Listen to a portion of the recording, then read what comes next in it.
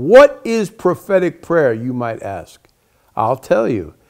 Declaring under the anointing, this is going to happen. I command this to happen. Now, so many times in the scripture, Job 22:28, decree a thing and it'll be established unto you. John 15:7, in that beautiful chapter of John that I was talking about, the Gospel of John, chapter 15. Jesus' words said, he said in verse 7, I say as because I am doing it, not if. He said, if you abide in me, and if you, so the opportunity was given first, but let's go to the advanced class. I'm doing it, okay? So I'm saying as I just use the word as instead of if. Because if nothing. It's not if I'm doing it. I am living this. I'm doing it.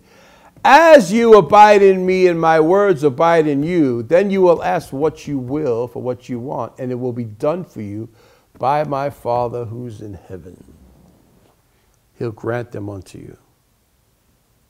Really deep verse of scripture. In Isaiah 45:11 said this. Concerning the works of my hands, you command me. That's the place where God says, tell them what to do. God says, okay, why don't you strongly suggest, to be reverent about it, or to even command, do something.